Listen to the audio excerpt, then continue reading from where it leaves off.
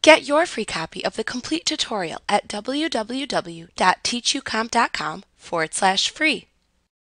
If you use an IOLTA account to track funds in trust for use in paying client expenses, you should ensure that you create the necessary accounts within the QuickBooks Chart of Accounts window.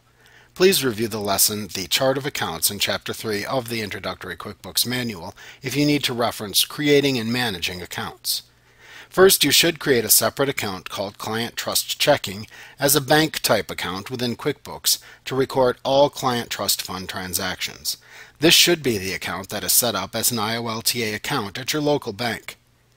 Second, create a new Accounts Payable type account called Client Trust Accounts Payable in order to track bills and payments for the client's trust account.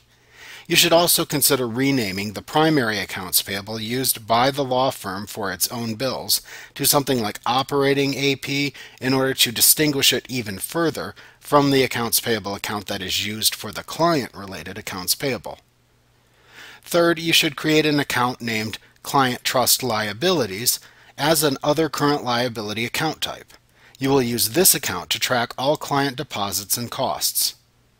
Finally, and optionally, you can create a separate credit card account named something like Client Trust Credit Card as a credit card account type if you use a credit card to pay for client costs and you want the client's trust account to pay the credit card's bill. Note that some states may not allow the use of a credit card to pay for client expenses. If used, ensure that the credit card is only used for client expenses. For each of the accounts listed, except the Client Trust Liabilities, you should also consider creating sub-accounts for each client and case or matter.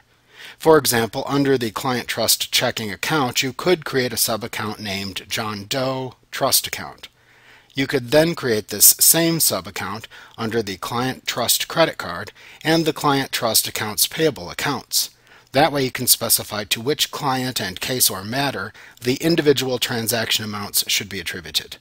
Alternately, you can simply keep separate primary accounts for each client and case or matter if preferred. Like what you see? Pick up your free copy of the complete tutorial at www.teachucomp.com/free.